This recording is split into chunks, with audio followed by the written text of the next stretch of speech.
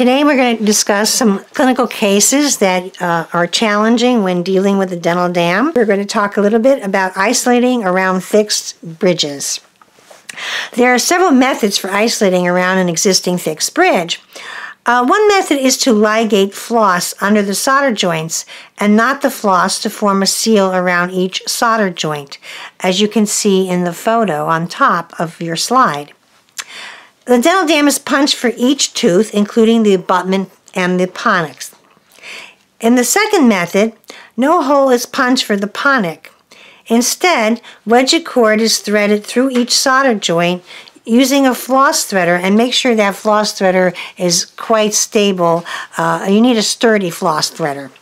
Or in this case, I used a blunted sewing needle. I flossed the wedged cord through the eye of the needle and went under the solder joint. The third method is to use the 2 or 3 hole general field isolation. Generally, there is a slit that is cut into the dam, so there is no interceptal dam located in the region of the bridge. I will now demonstrate the general field isolations, as these are the easiest to achieve and less time-consuming.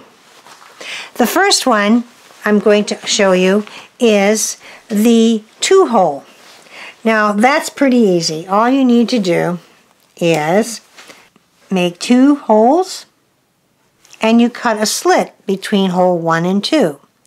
The 3 hole, you make an additional hole.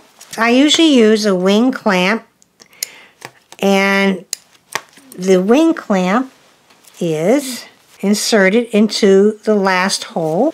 So we're going to use the framed Flexidam, and that is the easiest to use.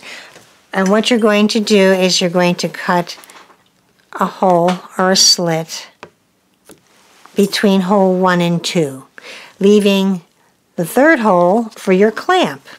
You just simply insert the wings into the dental dam.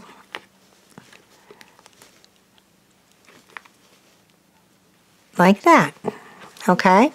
So this is how it looks before it goes to the mouth. Now normally I have my safety floss ligation coming out from the buccal side. And you might be asking, why do I need a safety ligation? Well, in the event the clamp becomes dislodged, you have a means of retrieving that clamp.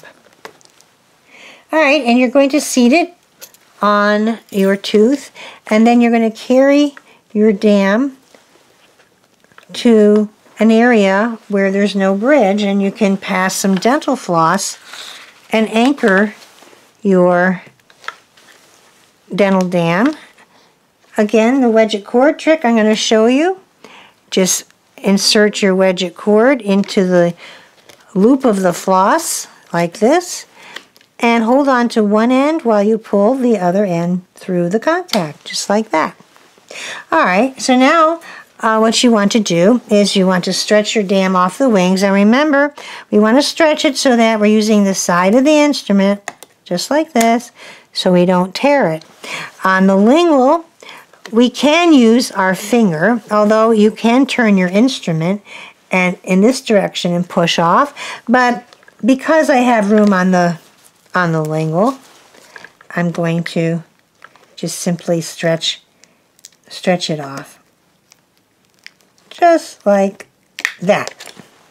Okay, so now I have mesial dam here. My bridge work is right here, okay? So you basically will have mesial dental dam and a proximal dam on your anchor tooth, and then you're carrying your slit all the way to another area where you can place your wedged cord through the contact. And then all you have to do is simply roll this under like this and roll it under on your lingual surface as well.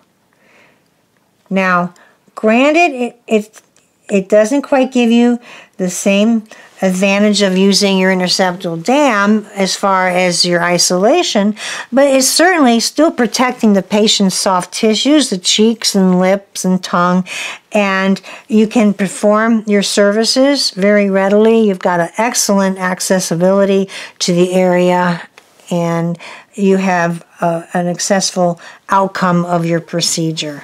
We're going to talk a little bit about fixed prosthetic procedures and using the dental dam.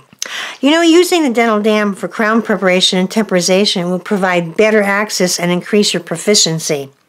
The procedural steps are as follows. First of all, you need to take a preoperative impression for temporization. Secondly, you need to take a bite registration.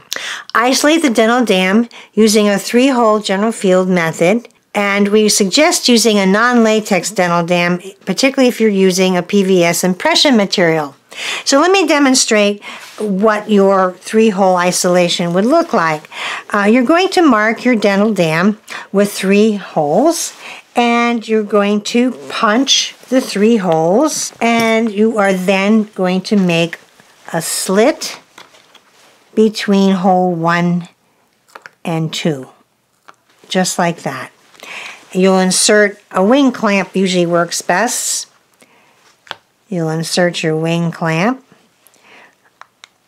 Obviously, the anchor tooth is going to be distal to the area in which you're working. And when this is in place, this is how your dental dam will look. So we're basically would be preparing either your canine or your bicuspid area, and you would have already taken your necessary preliminary bite registration and your temporization impression. So once you have your 3-hole dam in position, the next step is during the reduction of your preparation, you're going to use the bite registration to determine your occlusal tooth reduction during the preparation phase. The next step is you are performing your gingival retraction procedure.